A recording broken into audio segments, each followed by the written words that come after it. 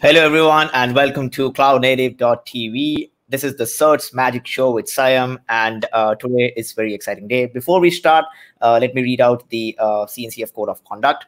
So this is an official live stream of CNCF, as such subject to CNCF Code of Conduct. Please do not add anything to the chat or questions that would be in the violation of the Code of Conduct. Basically, please be respectful of all your fellow participants and presenters. So this is streaming live on Twitch, Cloud Native TV, and make sure you hit that follow button and make sure you make the stream interactive. So Certs Magic Show is obviously all about certifications, and in the last stream I discussed about the importance of certifications, what Kubernetes certifications exist, and where we are with respect to the certifications, how many are there, what is the course curriculum, and how things work during the exam. So all these things were discussed in the previous one. I have posted the YouTube link for that if anybody wants to check that out. And in today's session, I'm joined by Tim, who is an official instructor at Linux Foundation. And welcome, Tim, to the show. Please introduce yourself to the community. Hi there. Thanks for having me. I appreciate it. As mentioned, my name's Tim Certs. I'm actually the training program director for the Linux Foundation. And I'm also the author of the 3 classes we offer, instructor-led training courses in Kubernetes that would line up with the CKA, the CKAD, and the CKS exams.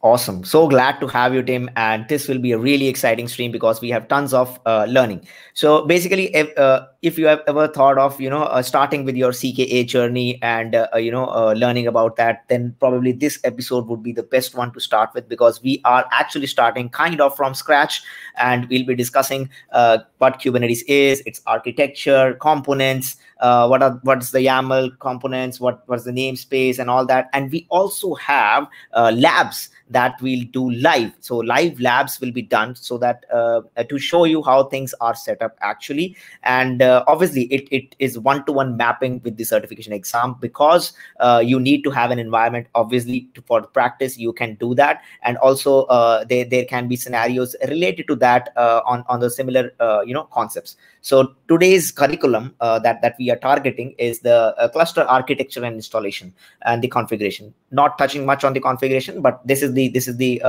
from the curriculum. This is what we are targeting to achieve from this particular episode. So yeah, without wasting any time, we'll get started. Just make sure to follow that Cloud Native TV. Yes, one last point is there are 2 giveaways, 50% discount coupons that I'll be doing in the end. So whosoever is most interactive in the chat, asking a lot of questions, making it interactive, would get those 2 coupons. So with that, maybe Tim, we can start with what Kubernetes is, Kubernetes introduction. Sure. Well, yeah, happily. Thanks very much. So starting off, before I start sharing my screen, one of the things I always like to cover is what is it that Kubernetes solves that previous ways of doing things didn't.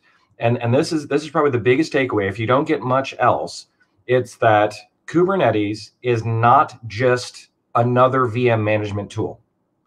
And I want to say that before I share anything, because I want to make sure everybody kind of gets that. This is the biggest hurdle. People assume that this is just, oh, it's another flavor. I used OpenStack. I used VMware. This is another VM tool. The architecture itself is different. As the architecture is different, it also means that our applications need to be different. So part of being a admin for a cluster, of course, is the care and feeding, the installation, the various things that go into it. But it's also feeding back to the other people in your organization, the developers, the other folks you might be interacting with. So they also understand that this is not just another VM management tool. It's distinct, which is, I think, why talking about architecture is probably, that perhaps it's just me, but I think this might be part of the heaviest lift, the most difficult stuff to get, but also the most important.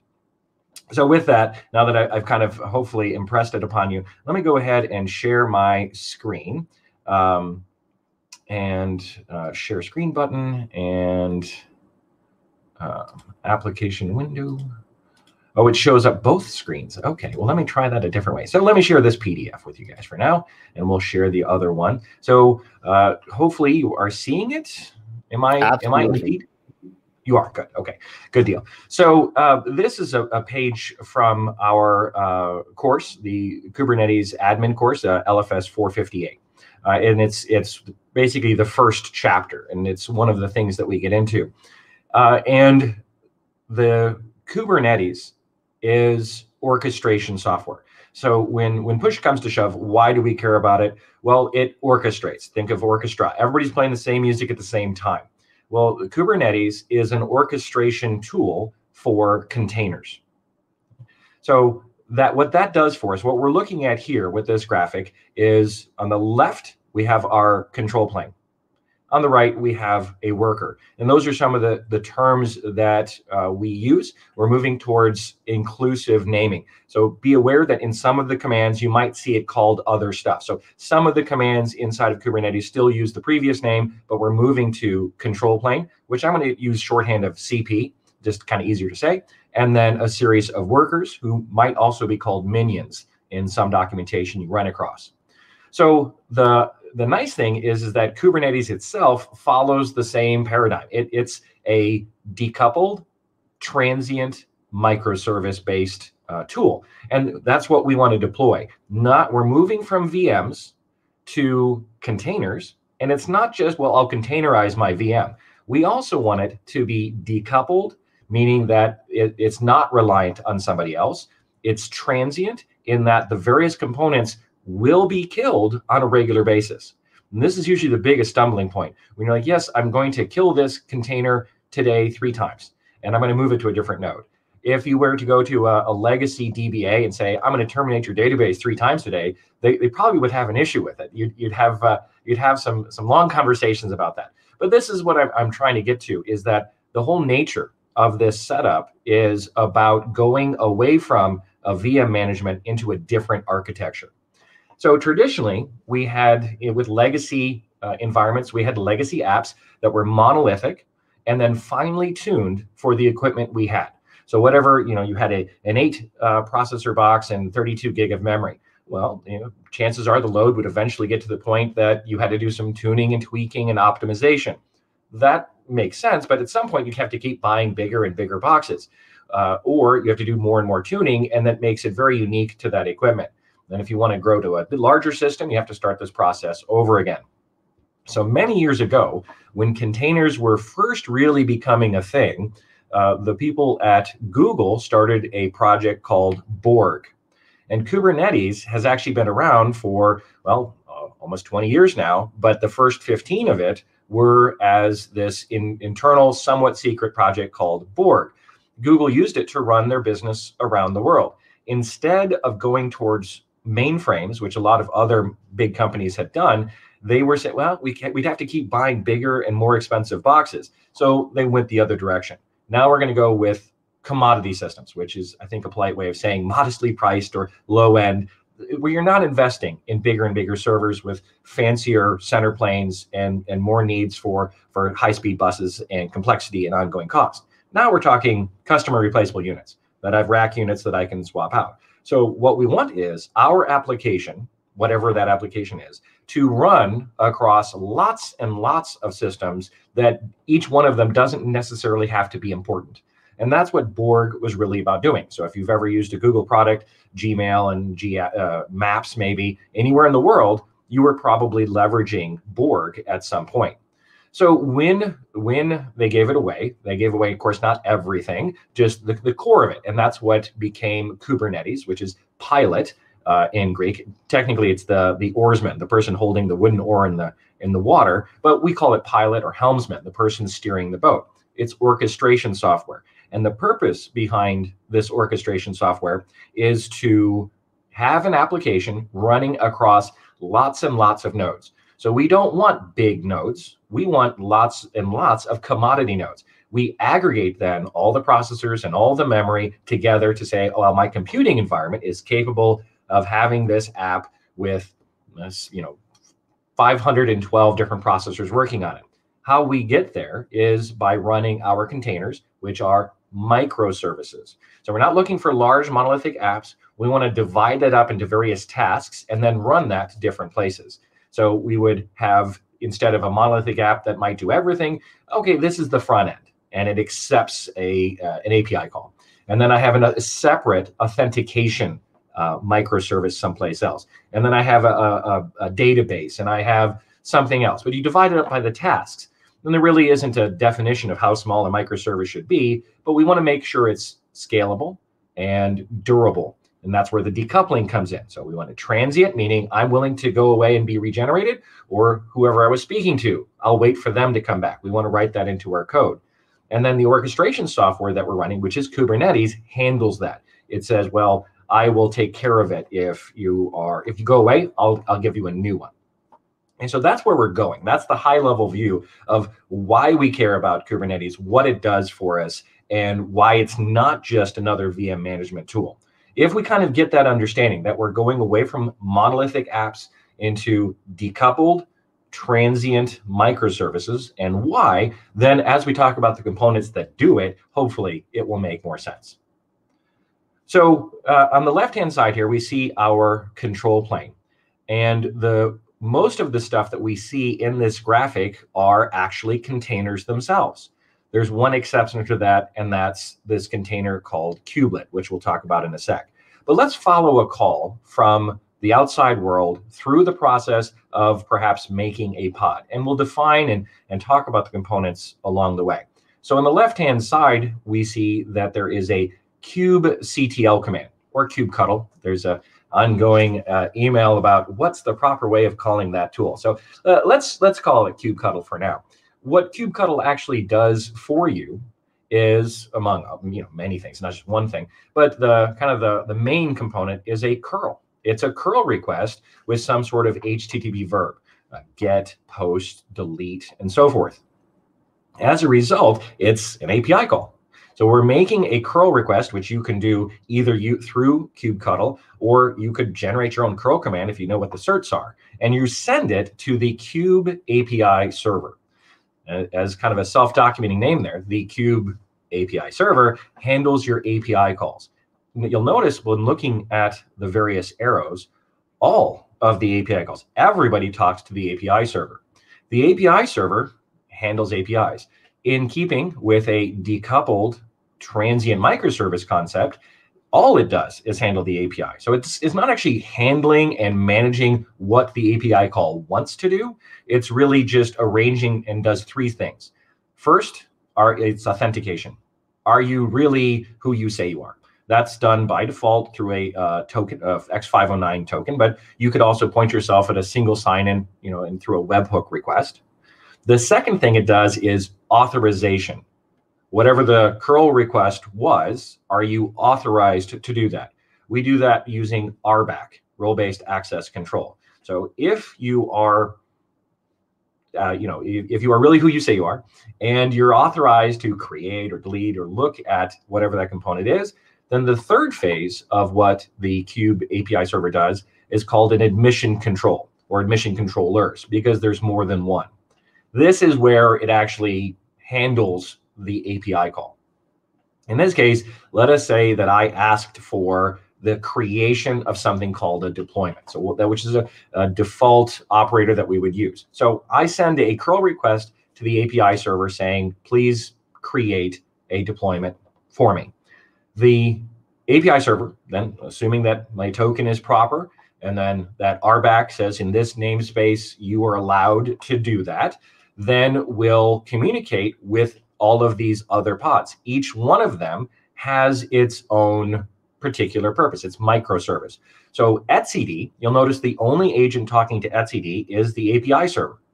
The etcd keeps track of the persistent state of your cluster. It's not a database for end user usage. This is just for what's going on with your cluster. And that information can be divided into two parts: the spec, which is what it should be, and the status, which is what it is. Now, I'm oversimplifying it to some extent, but that's what etcd is keeping track of. Does it in a JSON format. And so what should be and what's the current situation, and it persists there.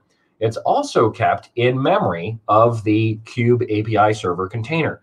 And it checks the cache, and if it needs to, it'll write there or reference the information. So only the API server talks to etcd. And so when I make a request, I would like to create a new deployment, it will communicate. If it doesn't already have it in its own memory, does this token match? Is the RBAC setting appropriate? And then that the spec needs to change. There needs to be a deployment. Now, that's kind of where its job for now ends. The Kube controller manager, that's at the top part of the control plane, that's our brain. That container has all of our operators in it. And that's a key phrase for understanding Kubernetes is operator. Sometimes you'll see them called controllers. Sometimes people will reference them as a watch loop. The more modern term for it is operator. It operates on something. The entire nature of this orchestration system is decoupled and transient. It's an understanding that whatever I was talking with is going to go away. How we do that is through a series of operators that are constantly asking for the spec, what should be, and then the current status. If they match, it just asks again, over and over and over again, all the time. That's all it does. What's the spec? What's the status? Over and over. If the spec and the status don't match, that's where the operation part comes in. So in this case, when I made a request for an operator, for a deployment, then a moment later, the Kube controller manager would make a request saying, has the spec changed? Yes, it has. There is supposed to be a new deployment called, let's call it test. Oh, okay. So it gets the spec has now changed. There should be a deployment called spec or a test. Moment later, it says, what's the status? Is there a deployment called test? No, there's not. Oh, I have something to operate on. So the deployment operator running inside of the Kube controller manager says there's a difference and I will operate upon it. Create this deployment. Now, then it goes back and forth. There's a lot of back and forth between the brain, which is your Kube controller manager, and your Kube API server. The deployment operator actually manages a different operator called a replica set. So this is another part of understanding the architecture of Kubernetes, that you might have these watch loops watching other watch loops, which watch resources for you. So instead of having one operator or watch loop that does everything, we have a decoupled operator. So you do your task and I'll do mine, and we can be focused, we can be updated independently, we can do what we can optimal in our job and be developed separately, which is the same concept of the entire cluster and what we want our applications to do as well. So the deployment operator says, well, do I have a replica set? Same thing goes with the API server. What's my spec there? Do I have this replica set? Well, you just created one, and the status is, no, it doesn't exist. So a different operator is formed called a replica set. The job of a replica set is keeping track of replicas. Well, that operator makes a request. How many replica pods do I have that are using this pod spec? So they are replicas, meaning they use the same specification file. They're running the same image. They're using the same components. And how many of them do I have? So if I haven't told it otherwise, the replica count would be 1. So the replica set says my spec says I should have a pod, 1 pod. How many do I have? It does this request by a label. So the architecture is based off of some sort of operator that uses a selector that ties to labels. That's all that ties everything together. Of course, there's names and other components, but when it really comes down to it, each of these operators doesn't really know what components it should be keeping track of. Not from one call to the next. There isn't a session concept. It's what's the spec and what's the status, and how does it know which I'm talking about? I have a selector that matches a label. So in this case, the Cube Controller Manager replica set operator says, how many match this particular label? Test, app is test. None. You have 0. Okay, I will operate on that information. And so back and forth, all of this is happening between the Cube Controller Manager and your API server. All of that logic, all of that comparison is happening just there. We haven't even gone to our workers yet. I need to create a pod. So a pod spec is sent to the Cube API server saying there should be a pod running this image with other default parameters that the operator has sent. The pod spec goes to the API server. And of course, what does it do? Authentication, authorization, and admission control. Now I have a pod spec. I need to send that somewhere to run. And then who do I ask? Cube Scheduler. Cube Scheduler, that's the next pod running on that CP node. Its job, again, singular job. It's a microservice. What does it do? It schedules stuff. It is getting information about the available nodes and their condition. What size are they? Maybe, and schedule is very flexible. You can have multiple schedulers. So there's a wide range of flexibility here. Is there a taint or a toleration I should be aware of? It's looking at all of this information. But what really comes back from Cube Scheduler to the API server is just use this node, use node 2. So it does all of the logic as far as what's optimal according to the algorithm of the scheduler. Predicate, there's one part of it where it takes away nodes from the possible list, and then priorities of the remaining nodes that are still in my list, which one is best. The scheduler returns to the API server and says, I choose worker number 2, whatever the case may be. At that point, the Cube API server will, again, doesn't really do anything but handle those API calls. So it will persist some of that information to etcd, saying it's supposed to be running on worker 2. And then to kubelet, so let's go with that middle worker will be worker 2. It sends it to kubelet. Kubelet, which runs on every node, is what actually starts your containers. Doesn't do it directly. Kubelet is a systemd service. So it's the one thing here that's not a pod. It's what starts all the pods. So kubelet gets the pod spec. It's kubelet's job to talk to your container engine, whatever that container engine may be. And that's just it. The cluster doesn't really care what the actual engine is. So it could be Docker, it could be Cryo, Containerd, Frocd, Yocd, lots of options out there. And we don't orchestrate and insist on any one of them. As long as kubelet on that particular node knows how to talk to the engine and tell it what to do, then it's happy. We're all happy. So in this case, the pod spec is sent to kubelet, which is a systemd service, accepts the pod spec, and it goes through a process of, do I have everything in this pod spec? Now, at the same time that it's doing that, do I have everything in this pod spec? A message is sent from the API server to every Cube proxy, not just the one, but every single one of them.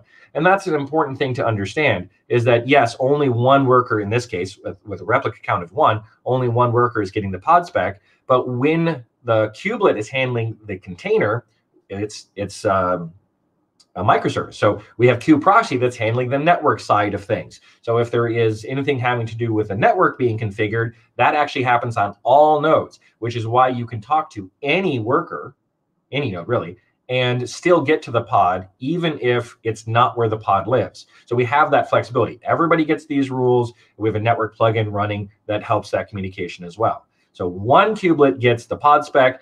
All of the proxies would get any necessary information and arrange your IP tables for that layer of communication. So going back to kubelet, it accepts the pod spec, and it says, well, what do I need? If there's a volume that is listed, kubelet is who talks to the kernel to get that volume mounted. And this can be important when we start talking about access to our volumes. It's important to understand the container does not do the mounting. It's kubelet that does it. And that happens before the container is even started. So it mounts it talking to the local kernel, and then makes a symbolic link available to wherever the container will end up being. If you have these things called secrets or config maps, this is another part of the decoupling of our environment. We want to have the smallest image possible with any kind of parameter or value or file that might change. We want that to be decoupled and separate. So we can do that in a way called a secret, which would be encoded or encrypted, or neither encoded nor encrypted, but more flexible would be a config map.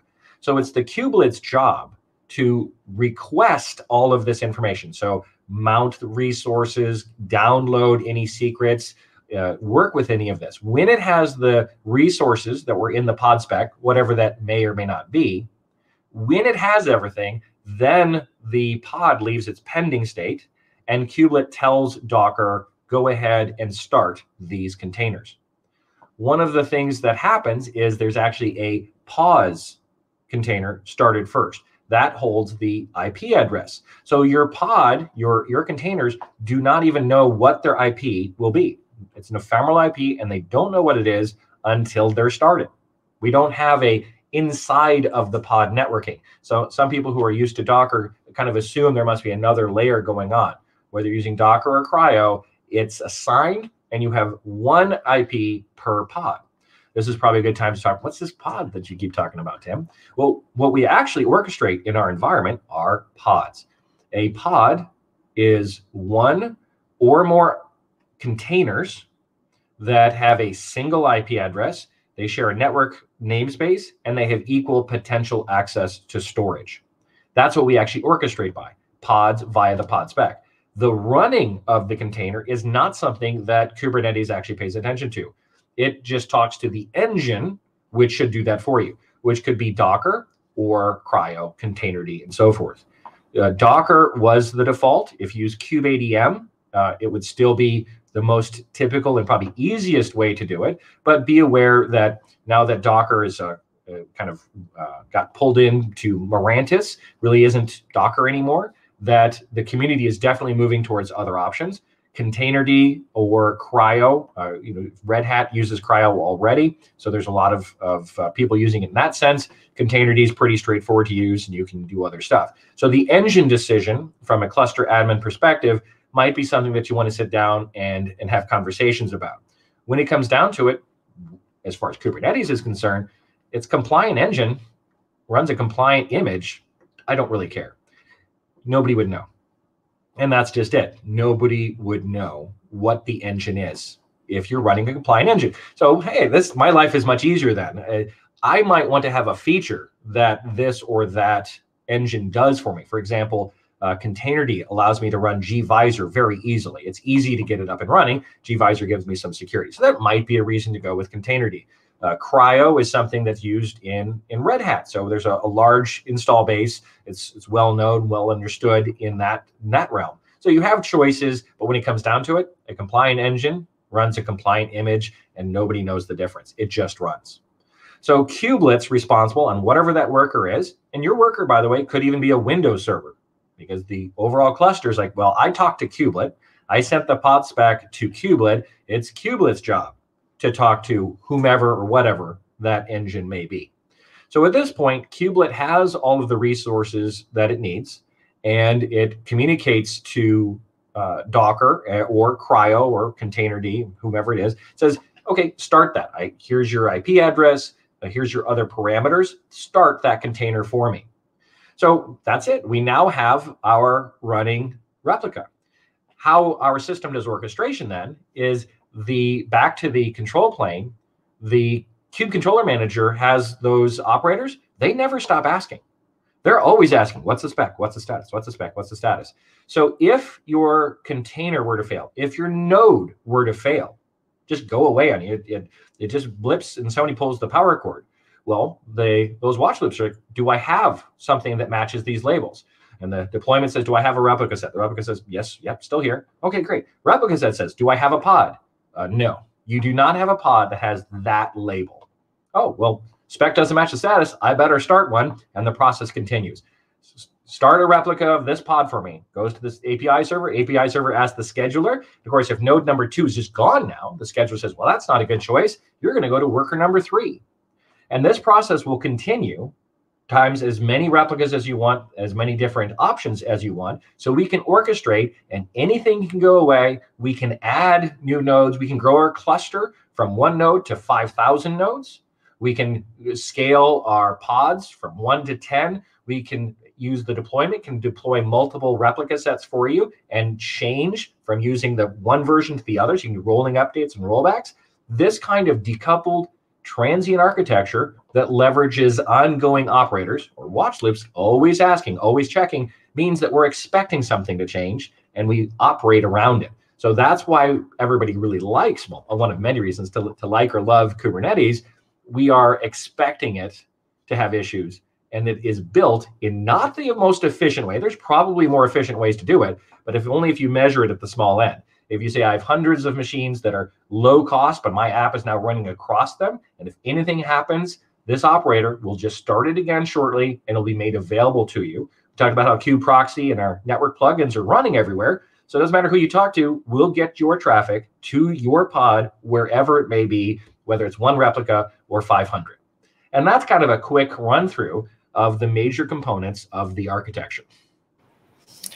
I mean, that was not a quick run through. That was a very detailed run through for the architecture and the components and how actually a person writes kubectl, run an image and a pod name. So it will, what steps it takes to deploy the complete, to actually run that small application or a microservice or a simple Nginx pod on the Kubernetes system. So I think that was a complete end-to-end, detailed explanation of all the components which are there on the control plane, which is the CP, and also on the worker nodes, where how the kubelet is working, how it interacts with the container runtime interface, CSI drivers, if storage has to be there. So I think that's a pretty neat introduction to the architecture.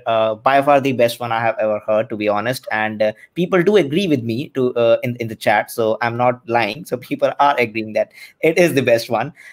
So by now, those who are watching, you might now get the idea what Kubernetes is, because Tim has explained very clearly like how the shift has happened, and Kubernetes was there internally for a lot of time, and then the core was exposed to the open source basically, and then this is the architecture that you are seeing on the screen.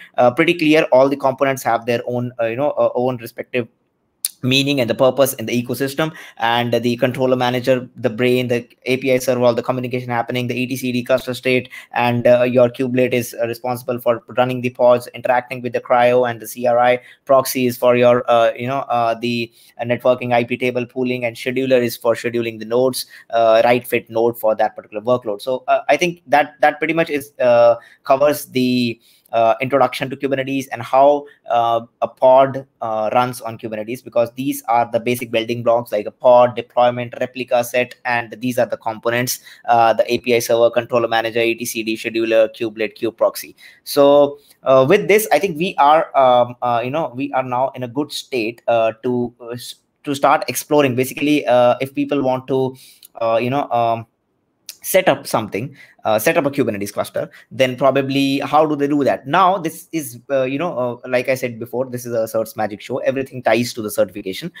So obviously, you have to have a cluster to practice. That is very important.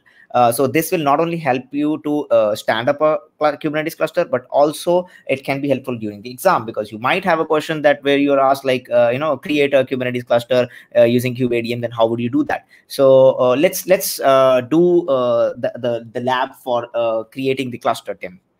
Okay, sounds great. And in our courses, we don't write exam specific courses, just to kind of forewarn everybody. Instead, we try to make you the best admin possible, which of course also means that you'll be well prepared for the exam. So it's not that we don't ignore the exam, but a lot of times people expect a brain dump, like, well, just tell me what's on the exam. And that's not what we do. We want to give you the skills to go into a production environment and get the job and do the job, which is what certification is also about. So I always like to preface that when people say, well, is this exactly what I'll see on the exam? It's all the topics, all working with the tools that you will need, but it's not an exam specific thing. So the way our labs are written, I write them to be as flexible as possible. We use a 2-node cluster, and that's to expose you to networking issues and evacuation from one node to another. You could run Kubernetes other ways. It's very flexible. There's 60 or 7 conformant software clusters out there, so you have options. But we try to expose you not just to this would work for the exam, but what am I going to see when I get at the job? What is it that my cluster is going to look like? So we use a 2-node cluster, and we use kubeadm to build it. I've written the labs so that you could use VirtualBox, VMware, 2 spare laptops that are sitting around.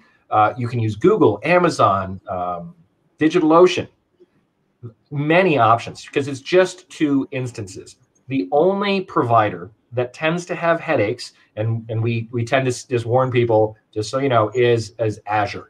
They have their own some networking things that are kind of interesting there, and they tend not to run, but it runs everywhere else with just 2 instances. So in this case, you would leverage, this is Google Cloud. So I'm not using their Kubernetes, I'm just using 2 instances. I'm not able to see, I'm only able to see the Kubernetes architecture screen. Thank you. I'm used to sharing my entire screen and not just the, thank you for letting me know. So let's share that window real quick. And also very good point said by Tim that even the Certs Magic Show or anything that is there, any training material that CNCF has produced is basically for making you enable to do actual tasks at your place, at your workplace. And in the last episode, I discussed exactly the same things, like why certifications are important, because the learning journey will prepare you for your jobs, at your work, and everything. Absolutely. Are you seeing the Google screen now? Okay, great. So I've just set up 2 nodes to be ready for the lab. One I called CP, the other one I call worker. Just so you know exactly what I did is I went to create instance. And I know this is going to be really slow now that I'm trying to do it for everybody else. But the point is that you set up 2 instances. The big heavy lift that most people get stuck with is the networking side. So I'm just going to call this test. I'm going to choose a location to do it. I want to have 2 processors and 8 gig of memory. It will run with less, but if you ever run out of resources, it kind of browns out and it gets confusing. So at least 2 processors, 8 gig. We're going to change it. At the moment, we're still running Ubuntu 18.04 because that's what the exam uses. The 20.04 is going to be coming soon. And as soon as the exam team updates, then hopefully within a week, I'll get my stuff up and running and match whatever the exam environment is. So then the hard part that most people get stuck at is down here talking about networking. We don't want anything between our 2 nodes. And in most environments, whether it's VirtualBox, that's not really that open. You actually have to turn it to promiscuous mode. With VMware, all of these KVM, QEMU, whatever it is, make sure that your 2 nodes have nothing blocking traffic between them. Later, once you have it working, that's when you go back in and start adding firewall rules. But for now, let's make it completely open. So you go to networking and you can change it. In this case, I have a network that's called 4-class. And if you dig into what it is, there's nothing blocked. Everything is open, entirely open. So there's nothing between our nodes. That's usually the hard part of setting up your environment. VirtualBox, people don't realize that it still doesn't allow all traffic. KVM, QEMU and your OVS switch may not allow all traffic. So make sure nothing between your nodes. That's the hard part about this. And then you create it. And what you end up with is, in this case, I have a node that will be my control plane and another node that will be my worker. Amazon has the same sort of thing. So here it's called a VPC. Amazon, I'm blanking on what they call it, but same concept. Make sure you go into the network tab and allow all traffic. Not just this, not just that. Like, oh, I'm sure this is all I need. All traffic. Worry about it once you have it working to tighten it and lock it down. So when you end up with it, then you end up with access to your nodes. And let me share that screen. So stop share, share screen, application window. Okay, so I have an application window here. I'm just using a tool called the Terminator. Hopefully you're seeing 2 different terminals. This allows me to go back and forth. On the top, I have I'm logged into my control plane. On the bottom, I've logged into my worker. And so far, I haven't done really anything at this point. So what I want to do at this point is to get my system installed and up to date. So I'm going to go ahead and become root. And then I'm going to update and upgrade my environment just to make sure that it's current. So I'm going to focus on the control plane for the moment. So I'm going to zoom into that so you can just see that as it runs and as it goes by. So you 1804 is getting a little old. So you might be asked some questions about, okay, during the update, do you want to allow a restart? Do you want to use the local version? And you might be asked time and date questions if you ever install Cryo instead. And so in this case, hopefully it asks me these questions shortly. But as it's installing, where we're going with is we get the OS up to date. We add a repository to get to the software. Then we install the software and use the kubeadm init command. So that in this case didn't ask me any questions, but it might. So if it does, allow the reboot and then keep the local version of there. Now, in this case, you might want to, if you don't have a editor, you might want to install one like Vim, Emacs, Nano. Don't really matter. Just make sure that you actually have that bit of information. Now, in this case, I could install Docker, apt-get install Docker.io. Or if you want, you could go and install Cryo instead. Since Cryo is a little bit more complicated, why don't we try to do that here so you can see it. So either you would do an apt-get install Docker.io here, and then go, or here's 10 steps for getting your Cryo to work. This is some of the things to get Cryo to work. And Containerd is a little easier. So I actually chose the hard one because if you can get the hard one to work, the other one should be a little easier. So in this case, mod probe of an overlay and a BR net filter. And then I want to make sure that this is also persistent. So I'm going to edit a sysctl file for cry. So we see etc sysctl.d 99 Kubernetes, so it runs last. And inside of this, I'm going to make sure that the bridge, this is all about the networking, that IP forwarding is turned on, that my bridge interfaces are allowing it and paying attention to it. So here we see the 3 different parameters to save to a file. Of course, I want to make sure I didn't mess that up. So sysctl-system, and you should see at the bottom there that it's applying those changes among everything else that you may have done.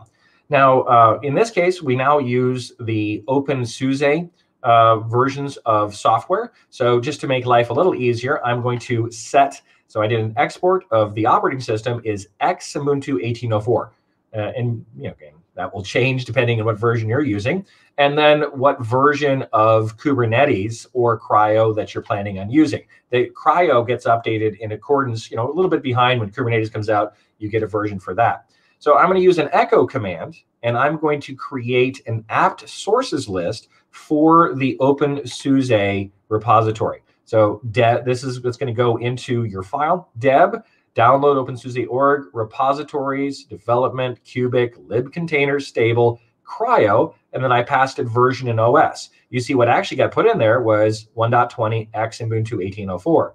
So for your versions, you can always go to download OpenSUSE.org and explore it. So if it changes and you can't find it, go there and you should be able to find those resources as you look.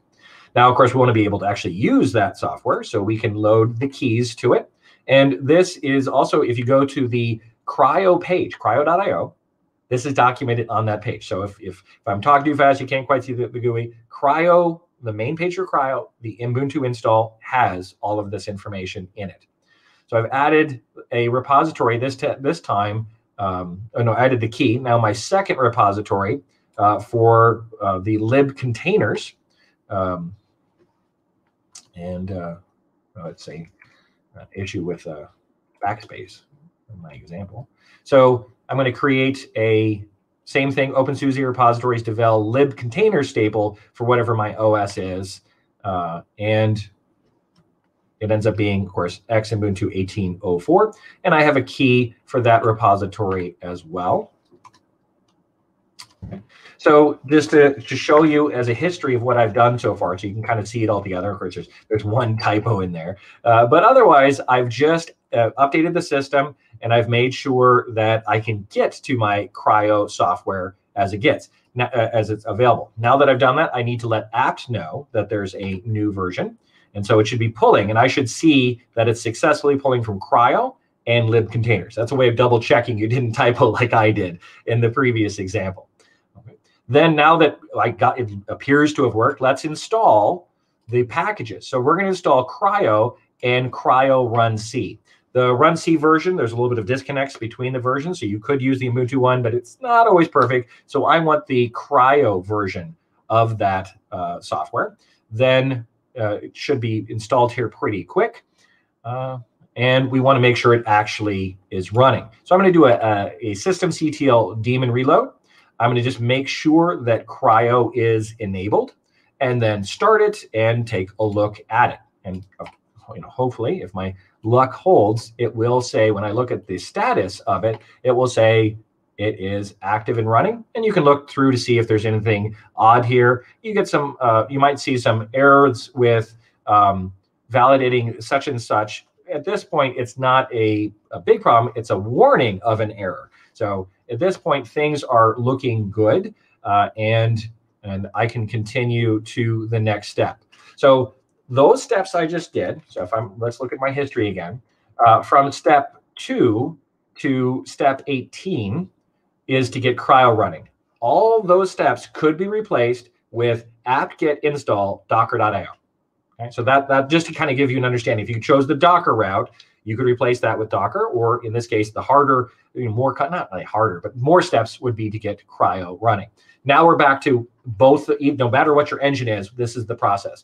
We need to add the repository to get access to Kubernetes software now. So I'm going to add into another sources list file that it's a Debian package, and it has this parameters here.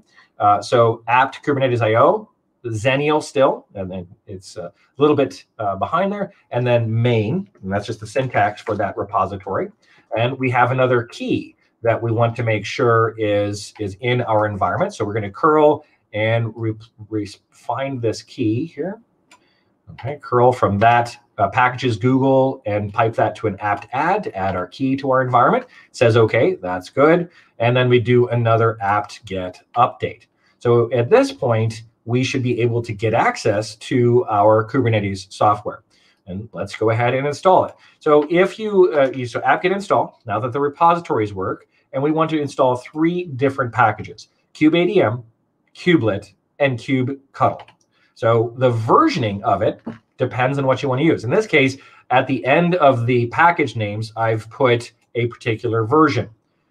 So if you leave that off, you'll get the newest version. So it's at the moment it's 1.21.2, unless .3 dropped. But that's just it. Updates happen. Major updates happen every 3 months. Minor updates happen every 7 to 10 days. So just be aware that there's the one thing constant is change. So in this case, I'd like to know exactly what the version is, which matches the exam at the moment. So that's just something to be aware of, that since there's so much change, if you're not paying attention and you install a different version, there might be differences in the API, there might be subtle differences in commands, and then when you're in the exam environment, you're like, whoa, what's this? This isn't working the way I expected. So you always want to check, go to, just to kind of to call it out here, go to cncf.io, certification, CKA, scroll down and use curriculum overview and the handbook and verify the version. You'll also get that verification when you sign up for the exam. Make sure that whatever you're using matches what that is. Now, in this case, I might be using, let's say, 1.20 because I want to practice updating my kernel. So I'll install one version previous, and then I'll upgrade my kernel, and that way I get to practice that as well. And I'll see what a full upgrade of major version looks like. So I'm going to go ahead and hit enter and install this software. Now, because it's, I might be in an active environment and other people are installing software and doing stuff, I don't want to accidentally get into a mismatch where I've initialized a kernel with a particular, or a cluster with a particular version, and then I end up with something different a day later when somebody does an upgrade. So I'm going to go ahead and hold kubelet, kubeadm, and kubectl. I know where it is, so somebody has to unhold that before they're able to update it. So if who knows what they're updating, if it happens where somebody just runs the command and you get a interesting end result. So this way we're locked at this version until we go out of our way. now I would probably choose what is the network plugin that I want to use, and I'd start taking a look at it. I should know what my network plugin is before I initialize my kernel. You can change just about anything. It just might be very difficult to do that. So what you would do then is, in this case, I'm getting from Project Calico. I chose Calico. It has the features. It's fairly straightforward to use. It is, I think it's a good choice. Also, the exam environment has some options that use Calico. And we have a YAML file. Now, if we take a quick look at that, YAML file, we'll use this after our cluster is initialized. But one of the big problems people have when they set up their own lab environments is the IP ranges. So if we go through here, we see there's lots of settings. There's lots and lots of stuff in here. But let's go look for IPv4. Oh, 4, enter, next. Oh, there's a lot of them. Okay, so we see that the default pool is 192.168. So if your VMs are like in the VirtualBox, if you also chose 192.168, you're going to have lots of problems because routing won't work. So make sure that what I would suggest, the easiest thing to do is change your VM network. Change it to something not 192.168.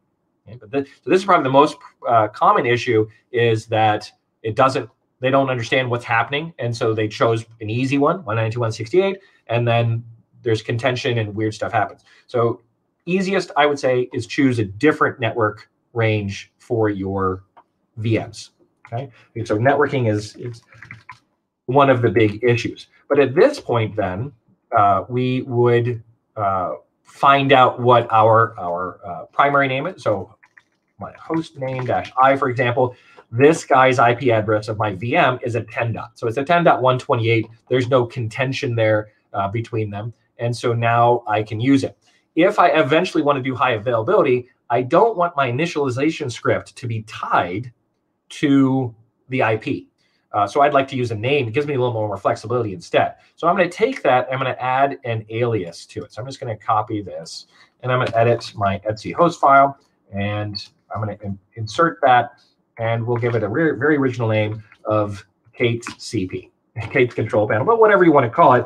The advantage to this is if I generate or initialize my cluster tied to Kate CP, then if I use a exterior firewall to multiply master, the certificates will still line up. So that's just one of those like looking forward things. Now there is a config file that you can use in order to, if you choose Docker, it looks like one thing. If you're choosing Cryo, you might need something else. So I have one. Where?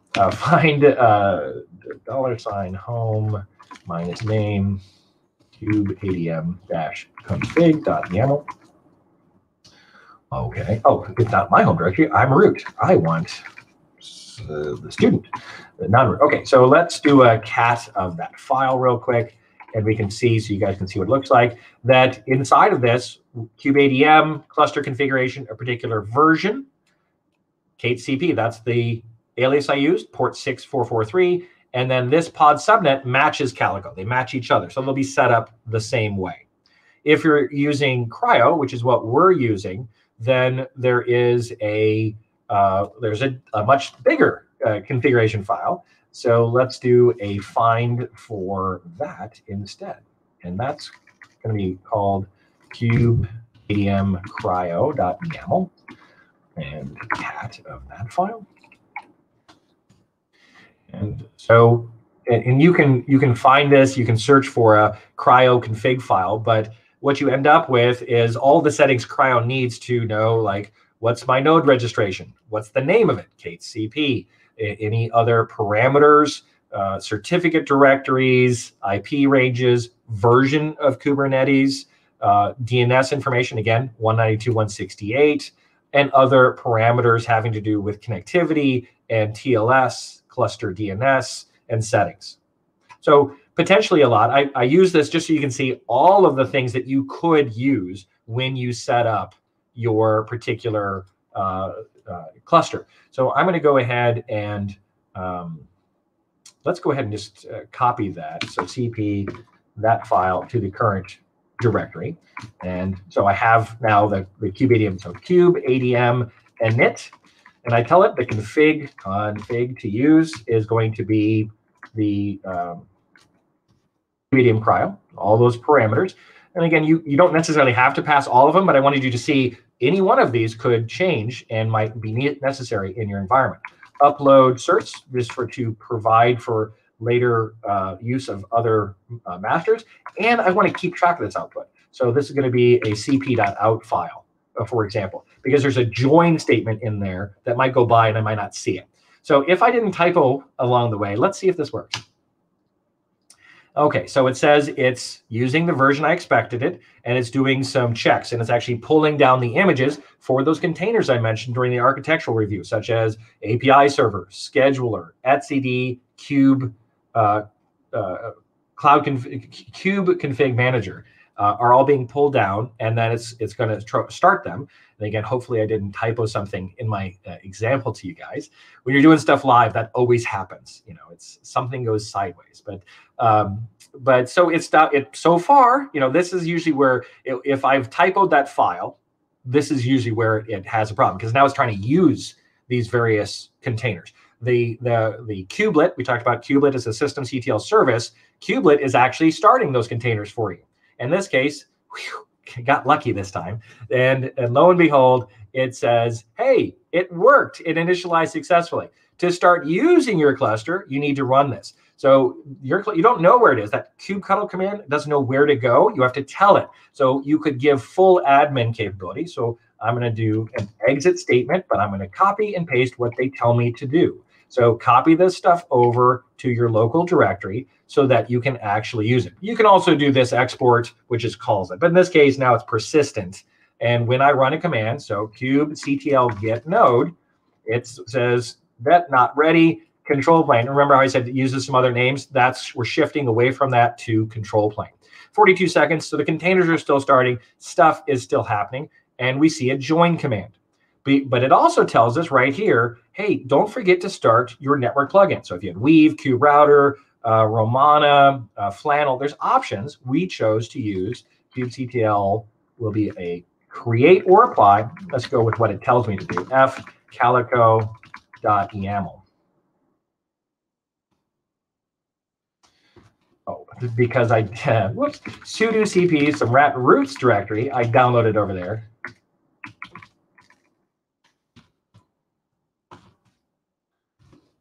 Okay, now I can do it. I forgot to move the file over, that's all. And create it, and it's now working. So the network plugin that allows me to talk to any worker and get where I'm going is now installed. kubectl get pod -- all namespaces. And some of them are pending, some of them are running. And now that I'm this far, let me go ahead and join. So I'm on my worker here. I'd want to run through all of those same steps that I did on the master. Now, we're getting close to time, so I don't necessarily want to go through it, but we'll go through the very same steps to get your system updated to, let me show you where to stop. Zoom terminal. So what you would do on your worker is you would do all of the same steps. So you would get your cryo running, you would install it, you would make sure it's running, you would get the software and edit the Etsy hosts information. So up to step 25 would be done on the worker. When you are, but you're not going to initialize it. You just get it ready. And so when you're ready, you get the worker to that point. It's installed, cryo's running, the software is there. You've installed your you've installed your kubeadm, kubelet, and kubectl tools. Then you use this join statement, which was at the, so kubeadm join, and it has a generated token and a hash, and the worker then will join the master, and you'll have two nodes. You can keep joining workers. Be aware there's a time limit on that. So if you go tomorrow, you try to add a worker, you have to regenerate that.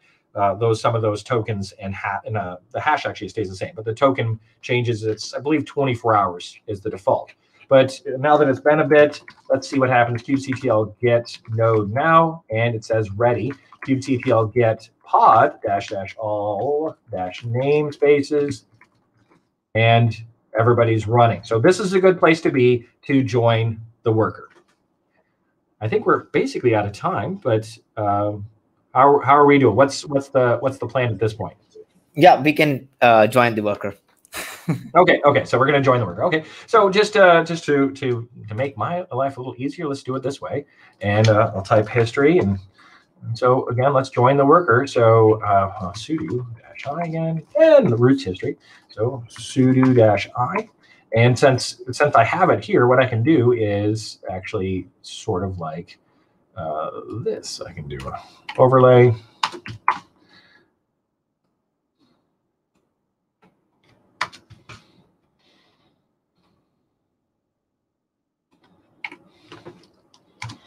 Okay, so now this is that cri.conf information. So you guys can see some of these parameters here a second time. So let me go back and just make sure I'm using the right information. Okay, there it is. And so that's my cri.conf information. Okay, and then the system version, the version 1.20.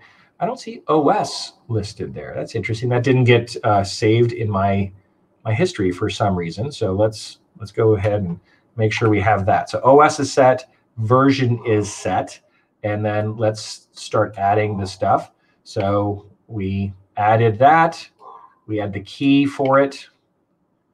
There's my typo. So then we add the other lib containers, and it's interesting that the history isn't necessarily showing everything. So this is always fun. So let's add the key for lib containers. Okay, that's there. And so we have the various bits of information. I've done 2 keys, and let's test that I didn't typo something.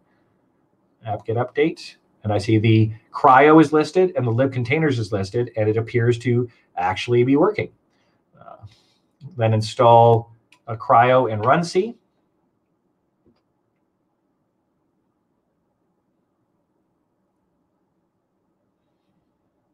That looks to have worked. Maybe I spoke too soon.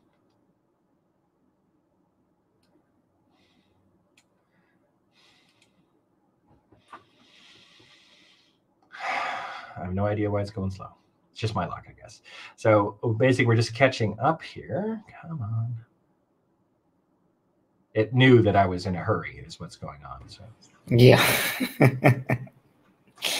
No, but that was really interesting, because cryo is by far the most would take more number of steps than the other ones out there, whether it's containerd or whether it's Docker. So I think that was a very neat and very very good demo based on cryo. So basically, whoever are watching, you now have a complete installation steps. So you can actually set up. You just need 2 compute nodes, get them from anywhere. Just have 2 compute nodes, and you can then install all the stuff that are required to set up Kubernetes, starting from your take it Ubuntu one, because that again resonates with the exam. So go with the Ubuntu 18.04 for now, and then you can install all the components, kubeadm, and then cryo, then put the Calico YAML file. Also have your kubeadm config YAML file, and hold your kubeadm kubectl and kubelet, so that it it prevents the upgrades automatically. So anybody who has to update, they should unhold first and then do the upgrades. It is very important. And yeah, then you do just the kubeadm init, which is the magic command, and that will set up the cluster, give you some commands to run on the master. Then you have to set up the networking, because without that, now networking components again are separate from the kubeadm, so you can choose as per your choice. And then you will be having your join token, which will be your token to basically a full join command, not only the token. So a full join command that you can directly run on the worker nodes. And on the worker nodes also till the kubeadm and the that particular setup is required, because you have to run the kubeadm join command. So you need all those things already set up on the worker nodes as well, and that's what Tim has been doing, setting up that and putting on hold, and now you'll be just running the the kubeadm join command. Absolutely. So you can see what I've done on the worker node.